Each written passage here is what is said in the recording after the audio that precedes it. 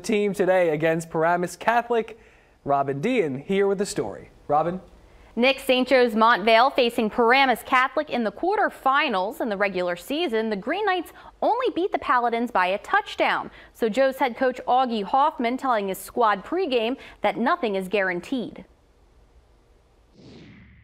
You finish them early, put them to bed, fight for another week.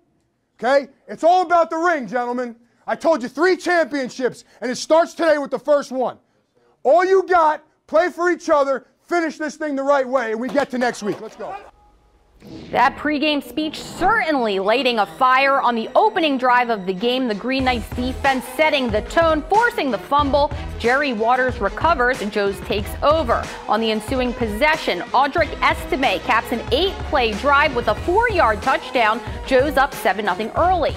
In the second, Green Knights up 17-0 now thanks to a field goal and 1-yard rush from quarterback Michael Alaimo. But look what he does through the air. Scrambling for time, threads the needle to Sahfee Yasir-Spann in double coverage. Great throw, terrific catch. Sets this up a few plays later. Alaimo to Albert Serrano in the far corner of the